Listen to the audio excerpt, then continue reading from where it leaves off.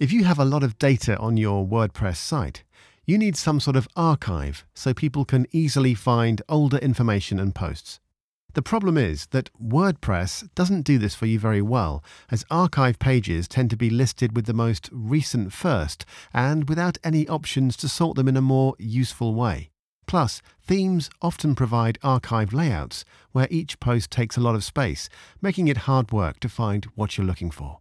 In this video, I'm going to show you how to improve your archives using the Post Table Pro plugin. With Post Table Pro, you can list your information in a searchable table with sortable columns and quick filters, making it easy to find relevant information fast. You can create a date archive, author archive, category archive, or tag archive, and you can list blog posts or any other content or post type in WordPress, such as an archive of newsletters or publications. So let's start by installing the plugin. You'll find a link to download the plugin in the description below. If you already have the plugin installed, just skip to the next section. In your admin, go to Plugins, Add New, Upload Plugin, choose the zip file you downloaded. Once uploaded, find it in your plugins, activate and click Settings. Once in Settings, enter your license key and you're good to go. The plugin settings is where you can choose the post type you want to display on your archive page. You could choose posts or pages, for example, but in this case, I'm going to choose a custom post type I've set up called articles. Here where it says columns is where you can tell the plugin which columns of information to display in the table. For example, here I have it set to display title, an excerpt, the date, a custom field, and a custom taxonomy called country. And then further down, there are lots of options for sorting the table and adding filters. Here I have a custom filter set up called countries. Once you've made any changes, remember to save them at the bottom of the page.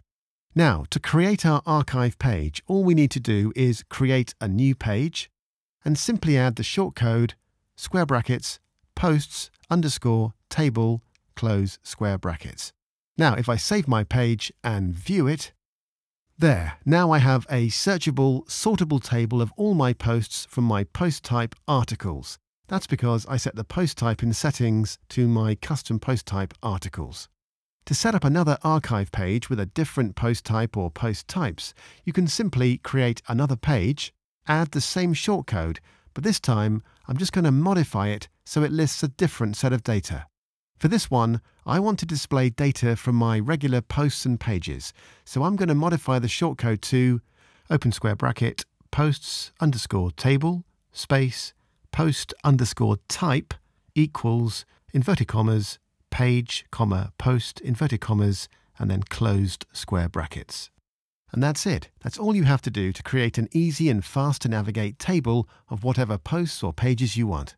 Detailed instructions can be found in the written tutorial linked to in the description below.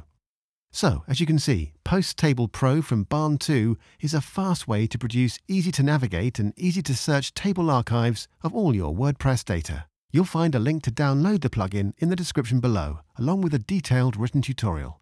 Thanks for watching.